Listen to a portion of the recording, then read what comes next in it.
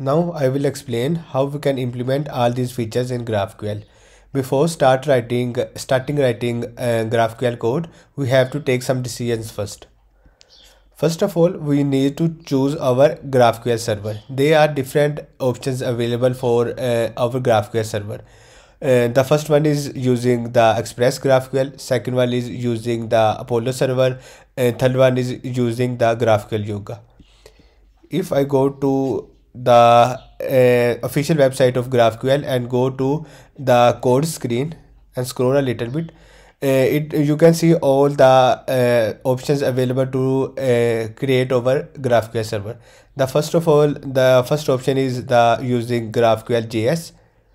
We need to build our schema first. After that, we need to write our resolvers. The second one is using the Apollo server, and third one is the Apollo Yoga. There are some others as well, but the most famous of all is Apollo server.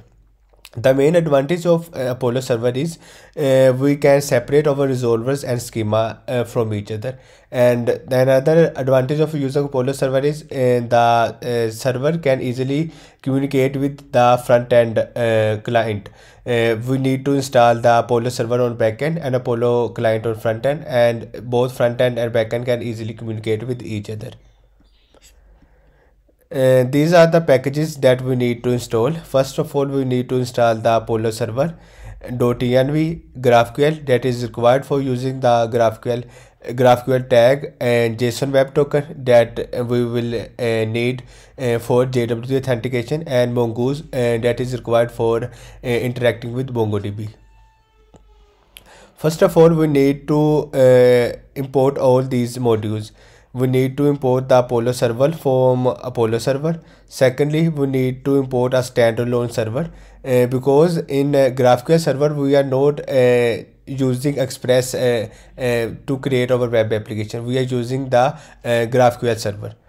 After that, we need to import Mongoose, all the resolvers. I will explain what these resolvers and what this type definition in a while.